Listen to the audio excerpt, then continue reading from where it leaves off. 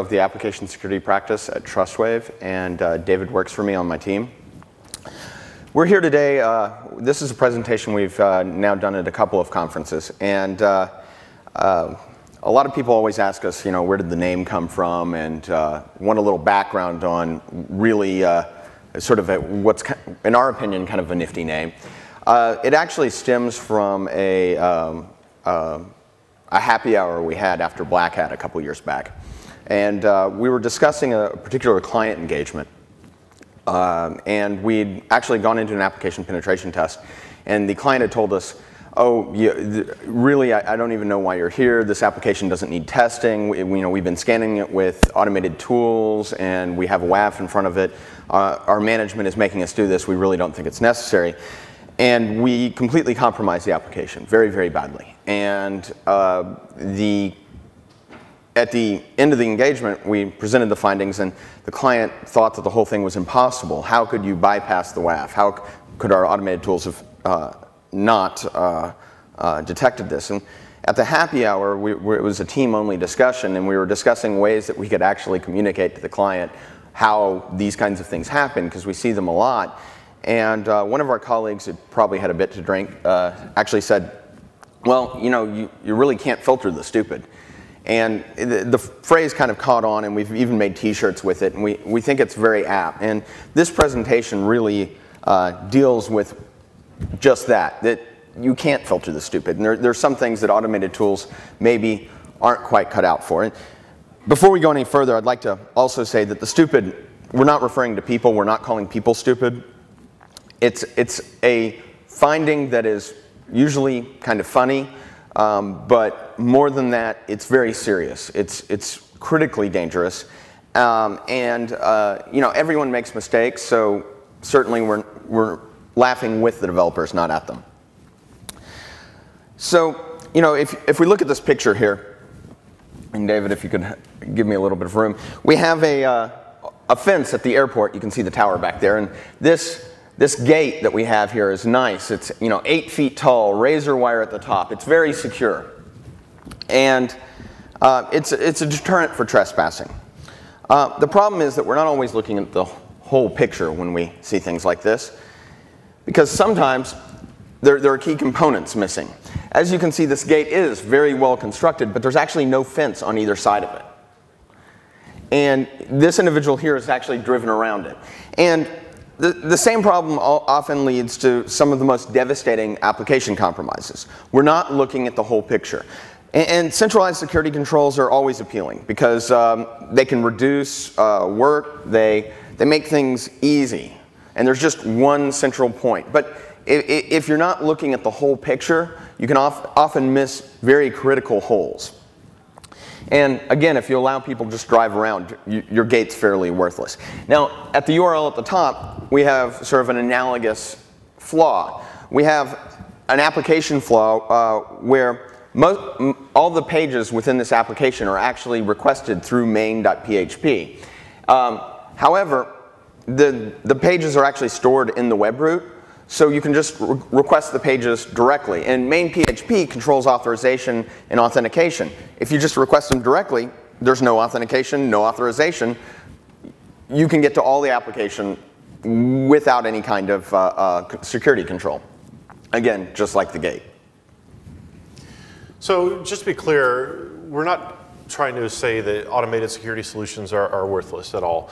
We're trying to point out some of the key critical deficiencies in them, but there are certainly a lot of strengths as well. If I was running a web application or a security group in general, an IT security group like I used to, I would want to have all of these offerings in my arsenal. Each one of them can have a very important role in a broader scope of application security. Trustwave offers a number of these products ourselves. And actually, for those in the audience that might be familiar with Breach, the firewall vendor, we actually announced their acquisition, I guess it was yesterday. And so we're certainly not running down automated technologies. We believe in them strongly as well as a piece to the puzzle. We're just saying that they're not necessarily the silver bullet. Some of the advantages that automated tools can offer include a low incremental cost. It's a lot cheaper to train someone to use an automated tool compared to the years that it takes for a penetration tester to become an expert in the field. It also can, solutions like a web application firewall or an intrusion prevention can offer 24/7 protection. WAFs also make it possible to provide a temporary quick solution or a quick workaround for a vulnerability. So a lot of times it takes developers a while to code and then fully test a patch for a vulnerability when it's discovered. Where it's very easy, though, to create a new rule for a web app firewall, push it out to temporarily stop or at least inhibit the exploitation of a new vulnerability. And contrary to what security marketing departments have told us, automated tools miss a broad array of issues from several vulnerability areas, ranging from the practical to the theoretical. I've spent a lot of time writing some automated security software myself, and when I was working on one of these projects, my wife, who used to be an interpreter, made a very good comparison between automated security solutions and automated translation software. I think most people here probably use Google Translate or Babelfish, something along those lines. And while those products work pretty well, they certainly haven't put human translators out of business. There's some information that you really need to have a human look at. For example, a document that is very sensitive to the precise meaning, such as a legal document or maybe a medical text. Or something where the nuances of human language are very complicated, like a poem or a piece of literature. You would never want an automated software to translate that. Sometimes when you use automated software, you get a pretty good result for something simple, but sometimes you also get something like this. And if you can't see it, it says translate server error when it should be reading just restaurant.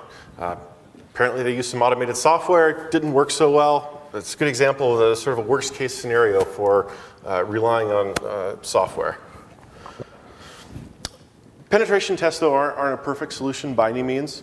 There are some things that you really can only discover with a code review, or at least it's easier to discover.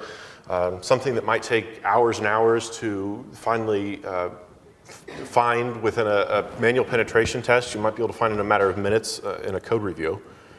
And you know, some people might respond to that with, well, great, but who's looking at my code? If it can only be found with the code review, I've got nothing to worry about because my code is private. There are a number of source code disclosure possibilities. I'm not going to read through these. I hate it when people read through slides, but baseline is security through obscurity is always a bad idea. If you're relying on the fact that your source code is private, you've got problems. And I'm sure if we sat here and brainstormed, we could come up with another 20 ways that source code could be disclosed. So all the examples that we're using in this presentation are real vulnerabilities that were discovered. These are all vulnerabilities that could not be found with an automated tool for one reason or another. There's a lot of different categories that these can be broken into, and this is obviously not an exhaustive list of categories, but some highlights of things that we frequently see during manual penetration tests or code reviews that we perform. The majority of these are from actual tests that Trustwave did. Obviously, we've sanitized our clients' information. Confidentiality is very important to us, but the core vulnerability is still true. There's some that were taken from public sources, so we didn't make an effort to hide identities there since it's well known anyway. And this is actually one of those public sources. If you can see here, Two-Tone Inc. will be closed Thursday and Friday. And what this actually stems from is there was a web forum that allowed people in South Carolina, business owners and school administrators, to announce inclement weather closings. That is, bad weather's happening, just fill out this form, and in 5 minutes you can read whatever you put on TV. The problem was there was actually no one reading these inclement weather warnings, and late one evening someone discovered this and posted it on a web forum, and within literally minutes there was a deluge of fake inclement weather postings. And Most of them were really funny, actually, and nearly all were not fit for television. And unfortunately, these two were the only ones that were fit for this audience. Just my professional reputation, tarnished as it may be, I couldn't put the really funny ones on here, but you can search in Google, they're really good. But as you can see, Haxord Computer Services Inc. will open at noon tomorrow. Check the website for details. This is from a penetration test that we did against a rather specialized search engine. One of the features that it had was that a website owner could go to the search engine, submit the URL to their site, and the site would very quickly the search engine would very quickly spider the website and post the details on their web page.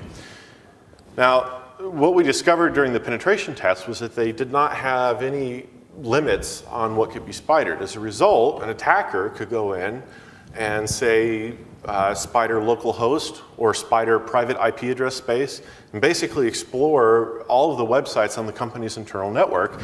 And if this had been exploited in production, the results would have been posted to the internet for everyone to see. And it could even have been leveraged to attack and exploit certain types of vulnerabilities on our client's internal network. Fortunately, it never actually happened. Just another example of something that you couldn't find with an automated tool.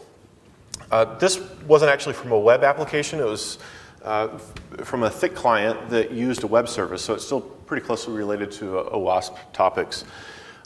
The very first thing that the application did when it was started up was send an HTTP request to the web service. The main body of this was a string of characters, hex encoded obviously, and when we decoded it, it was random data. It didn't appear to be compressed, didn't have any compression headers that we could identify, so we deduced that it was encrypted. The problem was there was never any key exchange. This was encrypted within the packet. It wasn't using SSL or anything like that. Since there wasn't any key exchange, we knew that it had to be using a static key, which is very insecure.